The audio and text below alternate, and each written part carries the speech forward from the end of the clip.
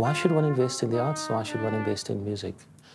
It's how we experience things. It's how we learn. It's how we teach our kids. It's how we experience trauma during the struggle. And that's what music does. It's the soundtrack to our lives. If my dad was alive right now, what would I be saying to him? In this music, every time I play it, it's like me talking to him. Maybe talking to him in the spiritual realm. He was sent a parcel bomb, a tape bomb. Yeah, you know, I mean, it messes up. I mean, as a 4-year-old child, seeing your dad lying there, I mean, blown to pieces. I mean, it was very traumatic. So it's good to talk about it and actually engage with that kind of thing and actually understand the history of Black pain, the history of Black suffering. And that's how you get this music, jazz music. It's a triumph of the soul. So for me, my attraction to jazz music was that. What was the triumph of that soul? He's one of the new voices that's talking to his past, his father's past, his family's past, his community's past, and reflecting as to where the youth are now. Why the trumpet? Why did you choose the trumpet? The trumpet actually chose me. The music school that I was attending was a bit under-resourced in terms of instruments. What instrument do you have? I'll just take anything, you know, for now. This is, oh, you know, there's a trumpet in my boot. Go fetch it. The rest is history. My first real encounter with them was in 2005, when I was doing my first year at WITS. And I got the sum of, I think, 9,000, which covered the tuition. The philosophy behind the foundation is that if you fund students, if you fund bursaries, or you fund programs that invest in artists, composers, musicians, technicians, all of those, they contribute towards the rights business. Rights and royalties is only at the top of the value chain when the product's already developed. So if you're picking fruits from the top of the tree, from the top of the value chain, it's your responsibility to invest in the roots. The roots are education, the roots is development.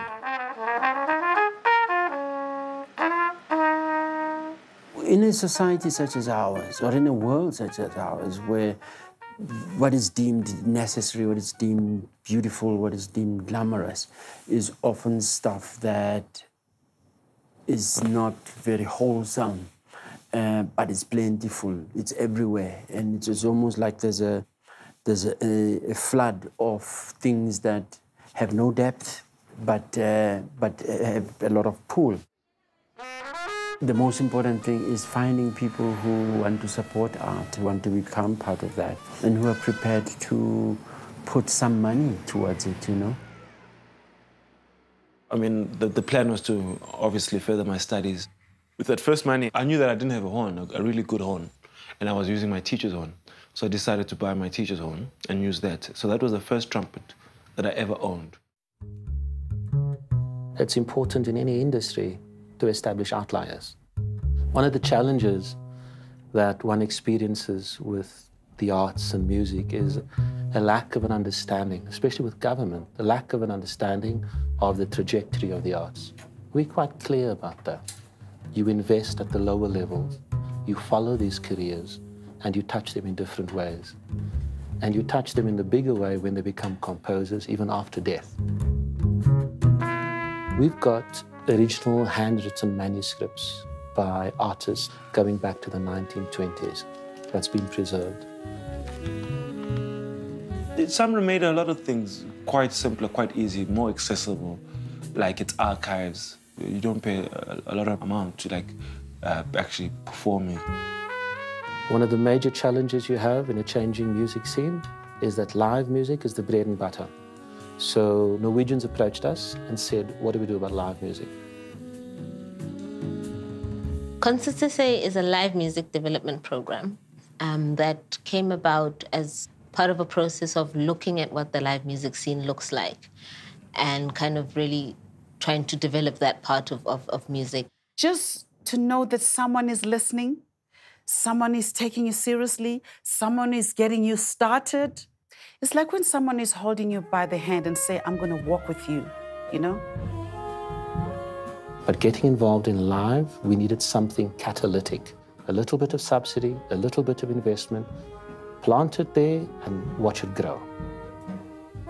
The nuts and bolts of it are that we receive a grant that allows us to underwrite our music program. We are a partnership where those with the resources and who want to make impact can create very life-affirming relationships with creative people who do the work. The project is important to me, on the one hand, generating revenue for artists, stability for venues, and for promoters.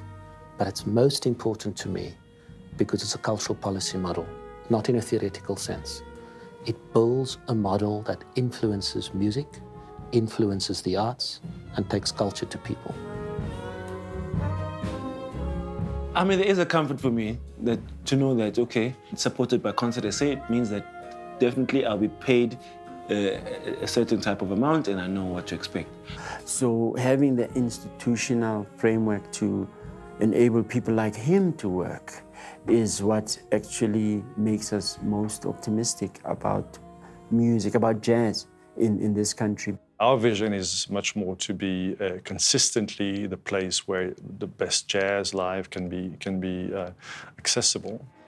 But you know, it's great that as a venue we do get that extra money. We've made a difference to many venues, many artists, many promoters. We can take that model to the state and say, you've not spent a cent on this. We've used international donor funds to help your arts. Help us do it better. Where the live music scene is today wouldn't be quite where it is at the moment if it hadn't been for the support and initiatives of something like Concert SA. There's just been a revolution, if you will, and Concert SA came at the right time as that. Promoters put on certain events for us as well, and they primarily work with the school circuit, which is really taking live music performances to schools. It's really beautiful, and when you see pictures at these schools where a jazz band is performing for young kids who are not necessarily into jazz, but just to see the joy in their faces, it's a beautiful thing. We call it our little joy drug, you know, when you're having a bad day. A school gig is something you want to see. When I go to these concerts, I look at these kids and I see the light bulbs going off because you see how someone gets ignited by great live performance. It's great. It's actually, then I feel like a rock star. It's a great gig. So getting into that circuit obviously sustains our music, I think, because that's the audience of tomorrow. You know that you're lighting the fires for a future audience, for a future musician, and perhaps for some a future composer. I'm fortunate enough that I'm starting to live off my music, whether I compose or arrange. I'm trying to make it work for myself. He's grown so much out of his being proactive, saying, I'm going to do this. I'm doing it, and I'm doing it, you know. Yeah, kind of like I'm entrepreneuring. Being an independent artist, not signed to any label, he's just doing it out of his pocket, out of the gigs that he does, out of, you know, grants from Concert SA, Summer Foundation. So, you know, what can you say? You say the class is half empty, I say it's half full. We've had workshops around marketing for musicians and promoters and that kind of thing, knowing your rights as a musician. I think one of the biggest issues for musicians in South Africa is organization. Not just depending on venues for work, but just making us work for ourselves. It's really practical, necessary information for musicians and other practitioners to jack themselves up. I mean, I would have learned it the very hard way. It would have taken me longer. I've always taken full advantage of that. Whenever something out and that I'm interested in avails itself, then I obviously go for it.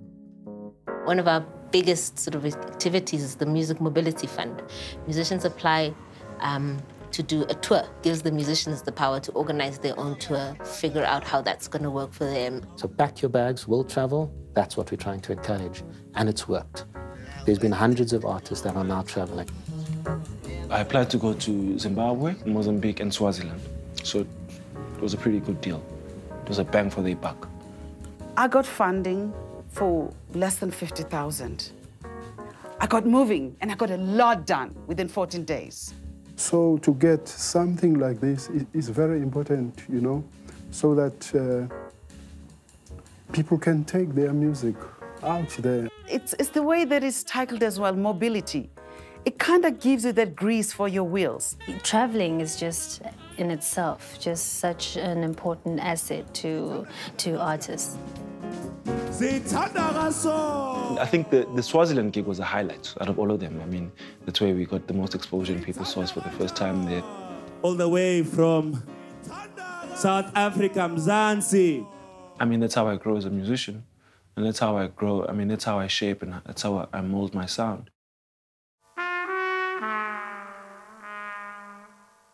I think Mandla is going to be one of those compositional voices, one of those performers whose trajectory can last a long time and shape and influence other players. I want to leave a legacy. Part of actually forming the Mandla Freedom Ensemble, it would be doing that. Working at it and actually having it as a vehicle for other composers, for other musicians to tell their stories as well. So there's a number of these young cats who's starting to grow, who's starting to influence the scene. Mandla, at his younger age, is already starting to do that. And that's why we're supporting someone like him through the projects that we do. I want to be a better musician. I want to be a better person, better son, better father, better human being, not just a great musician. So my legacy would be one of a person who's actually helped shape the South African story.